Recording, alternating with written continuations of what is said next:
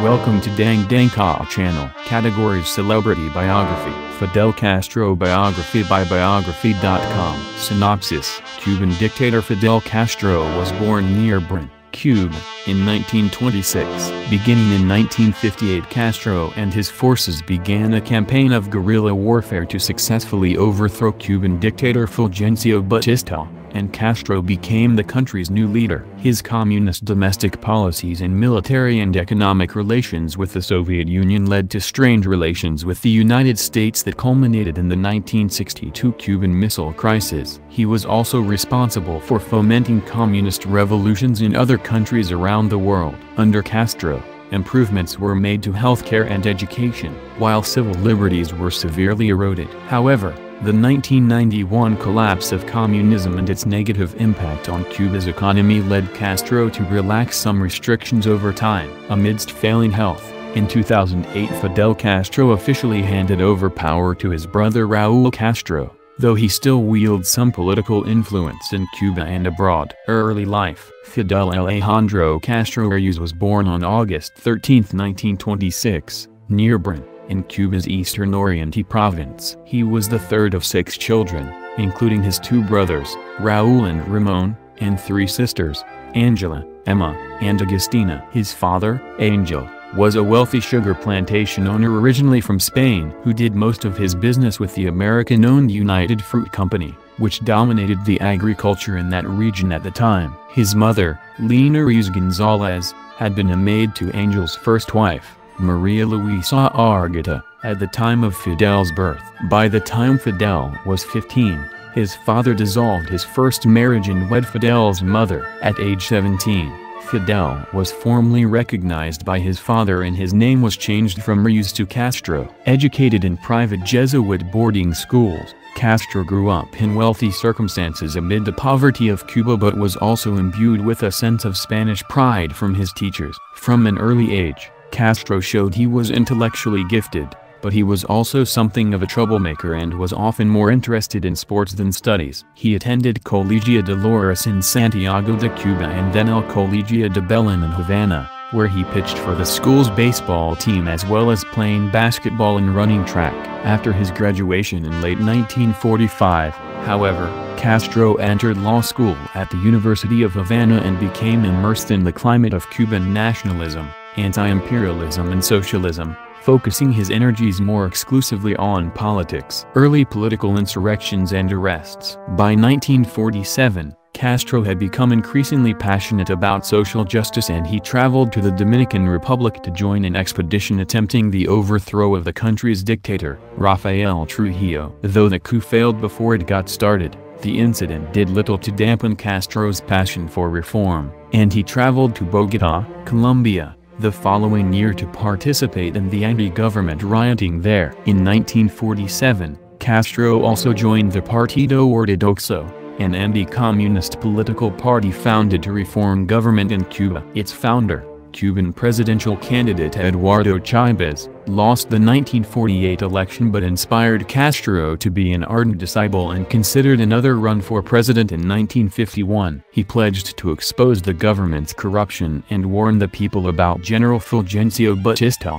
himself a former president, who was plotting a return to power. However, Chávez's efforts were cut short after his supposed allies refused to provide evidence of government wrongdoing. In August 1951, Chávez shot himself during a radio broadcast after failing to keep his promise. Meanwhile, Castro had married Mirta Díaz Balart, who was from a wealthy political family in Cuba. They had 1 child, named Fidel. In 1949, the marriage exposed Castro to a wealthier lifestyle and political connections. At the same time, however, he developed an interest in the work of Karl Marx and became intent on running for a seat in the Cuban Congress. But in March 1952 a coup led by General Fulgencio Batista successfully overthrew the government and the upcoming election was cancelled, leaving Castro without a legitimate political platform and little income with which to support his family. Batista set himself up as dictator, solidified his power with the military and Cuba's economic elite and got his government recognized by the United States. In response,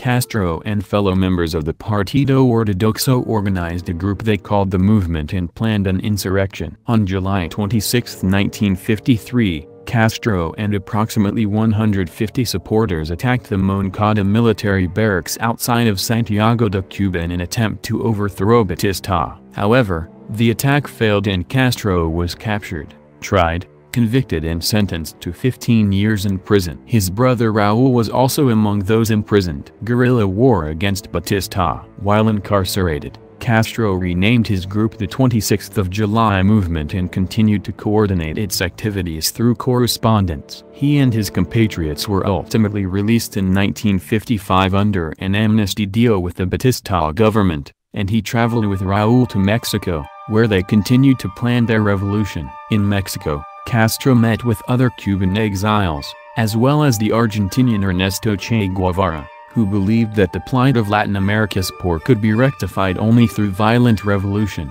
He joined Castro's group and became an important confidant, helping to shape Castro's political beliefs. On December 2, 1956, Fidel Castro returned to Cuba aboard the boat Granma with little more than 80 insurgents and a cache of weapons near the eastern city of Manzanillo. In short order, Batista's forces killed or captured most of the attackers, but Castro, Raúl, Guevara and a handful of others were able to escape into the Sierra Maestra mountain range along the island's southeastern coast.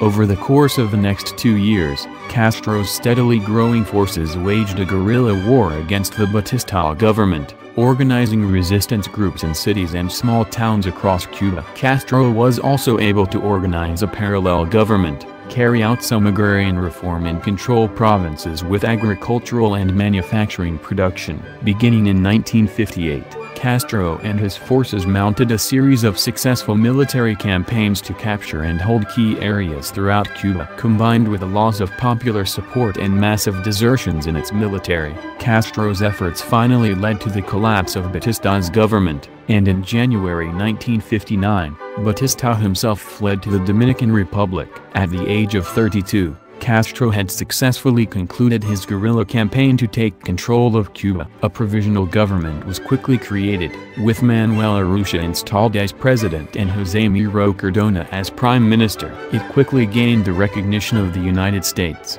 and Castro himself arrived in Havana to cheering crowds and assumed the post of commander-in-chief of the military. In February 1959, Miro suddenly resigned, and Castro was sworn in as Cuba's prime minister.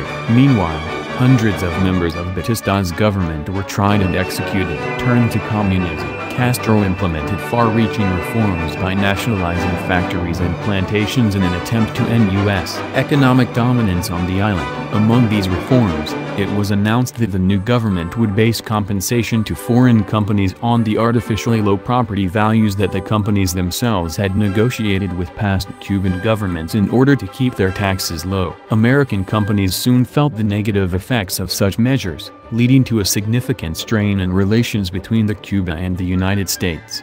During this time, Castro repeatedly denied being a communist, but to many Americans, his policies closely resembled a Soviet-style control of both the economy and government. In April 1959, Castro and a delegation visited the United States as guests of the National Press Club. Castro hired a renowned public relations firm to help promote his tour, but President Dwight Eisenhower refused a meeting with him. That May, Castro signed the first Agrarian Reform Act, which limited the size of land holdings and forbade foreign property ownership. On the surface, the intent was to develop a class of independent farmers. In reality, this program led to state land control, with the farmers becoming mere government employees. By the end of 1959, Castro's revolution had become radicalized, with purges of military and government leaders, including President Urrutia, and the suppression of any media critical of Castro's policies. Castro's government also began to establish relations with the Soviet Union. The USSR sent more than 100 Spanish-speaking advisors to help organize Cuba's Defense Committee. In February 1960,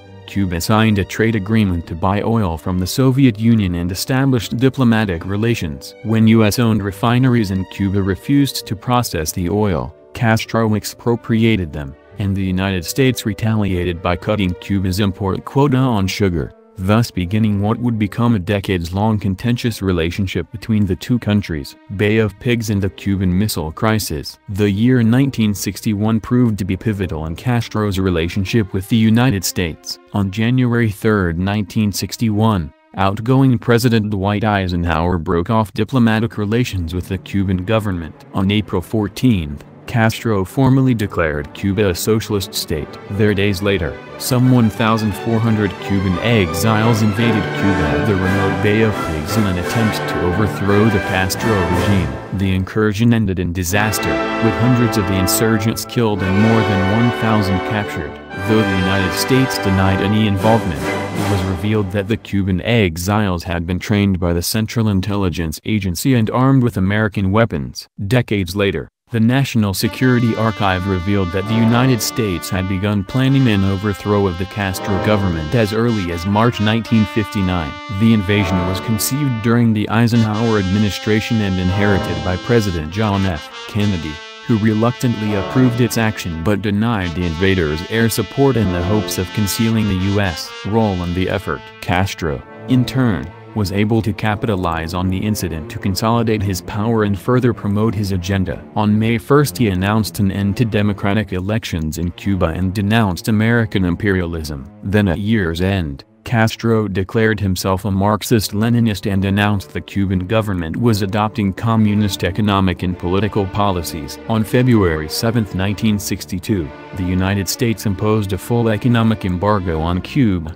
a policy that continues to this day. In the wake of the Bay of Pigs incident, Castro intensified his relations with the Soviet Union by accepting further economic and military aid. In October 1962, his increasing reliance on Soviet support brought the world to the brink of nuclear war. Hoping to deter another U.S. invasion of Cuba, Castro and Soviet Premier Nikita Khrushchev conceived the idea of placing nuclear missiles in Cuba, just 90 miles off the coast of Florida. Khrushchev justified the move as a response to U.S. Jupiter missiles that had been deployed in Turkey. However, an American U-2 reconnaissance plane discovered the base construction before the missiles were installed, and President Kennedy responded by demanding the removal of the missiles, with orders for the U.S. Navy to search any vessels headed for the island. Over 13 anxious days of secret communications between Khrushchev, Kennedy and their agents, the Soviets agreed to remove the missiles in exchange for the United States public agreement not to invade Cuba. The Kennedy administration also agreed to secretly remove the Jupiter missiles from Turkey.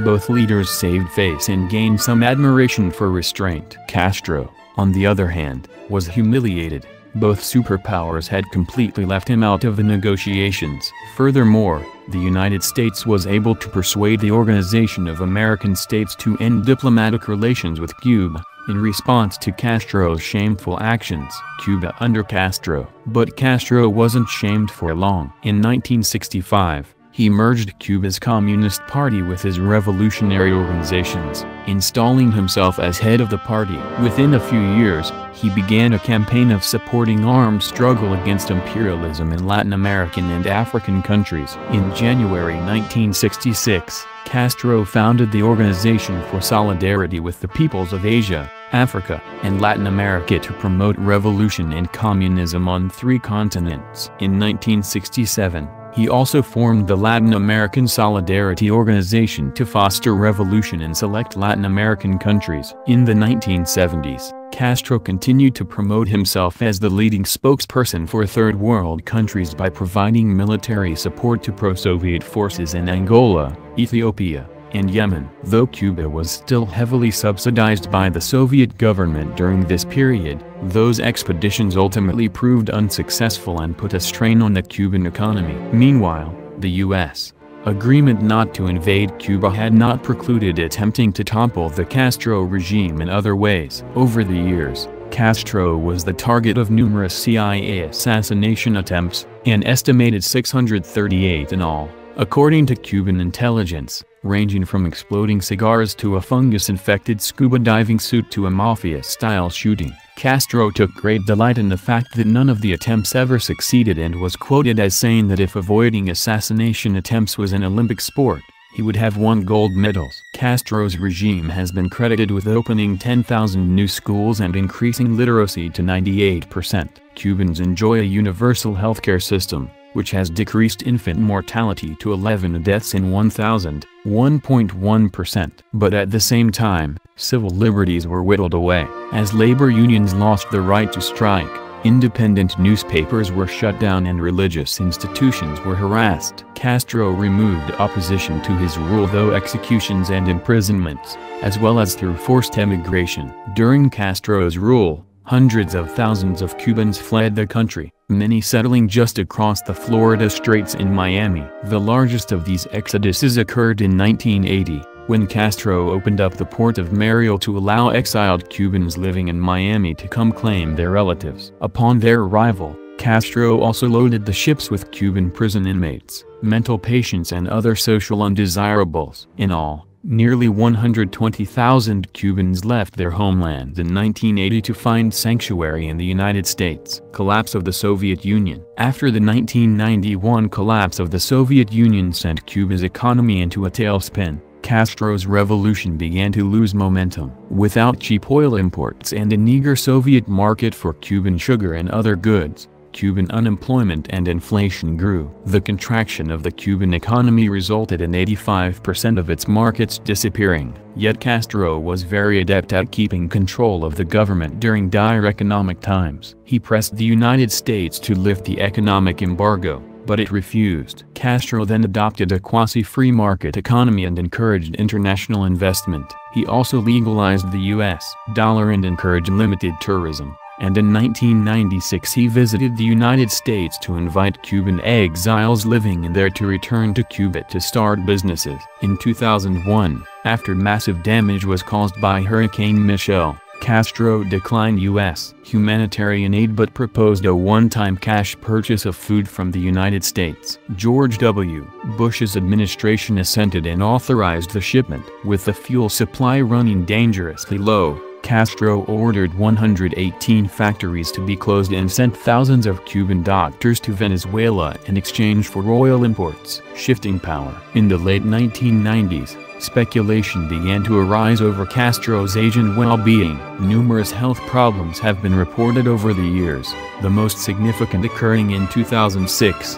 when Castro underwent surgery for gastrointestinal bleeding. In a dramatic announcement, on July 31, 2006, Castro designated his brother Raúl as the country's temporary leader. Raúl had served as Castro's second-in-command for decades and had been officially selected as his successor in 1997. Following Fidel Castro's surgery, his only appearances were in photographs and video recordings of meetings. On February 19, 2008, 81-year-old Fidel Castro permanently gave up the Cuban presidency due to his deteriorating physical condition. He handed over power to Raúl, who was 76 years old at the time. The Cuban National Assembly officially elected Raúl Castro as president of Cuba the same month, although Fidel Castro reportedly remained first secretary of the Communist Party. In April 2011, news broke that Fidel Castro officially stepped down from his role within Cuba's Communist Party. Raúl Castro easily won the election as the party's new first secretary, taking over for his brother and choosing famed revolutionary José Ramón Machado Ventura to serve as the party's second-in-command. Fidel Castro claimed that he had actually resigned the post 5 years earlier. In his retirement,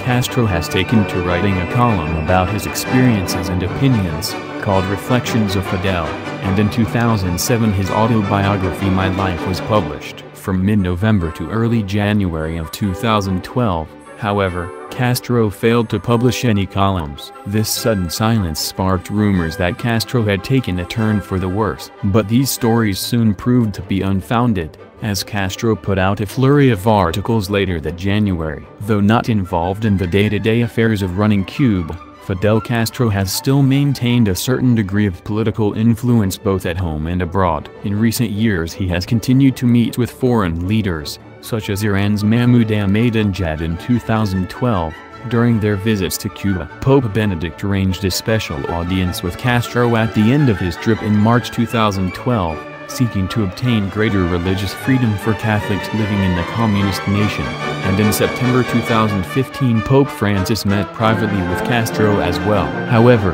when Barack Obama became the first sitting American president to visit Cuba in almost 90 years, he did not meet with Fidel Castro, who later denounced the goodwill mission in his calling, citing a mistrust of U.S. motivations and writing, "We don't need the empire to gift us anything.